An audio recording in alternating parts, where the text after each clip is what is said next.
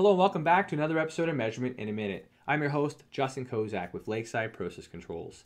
And in today's episode, we're continuing our discussion around Rosemount's differential pressure level transmitters. More specifically, we're introducing the concept of Rosemount's electronic remote seal system for DP level transmitters. And so the idea here is forget about wet and dry legs, forget about capillaries. Let's just use two transmitters and connect them via an electronic cable and digitally calculate differential pressure with an electronics feature board, right? So this way we have two separate transmitters.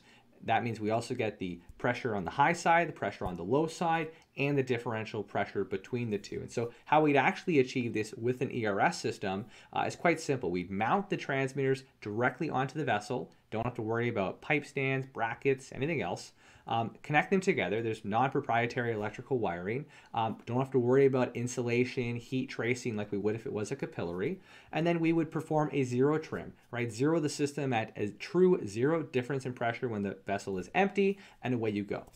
Now, it seems very simple, but we do have a specific solution for this, and so you might be tempted to try this on your own by just buying two pressure transmitters, but it's a little bit more complex than that, and that's why we developed a specific solution, and I'll get more into the nuances in the next video.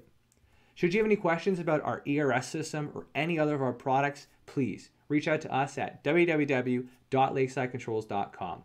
Thanks and have a great day.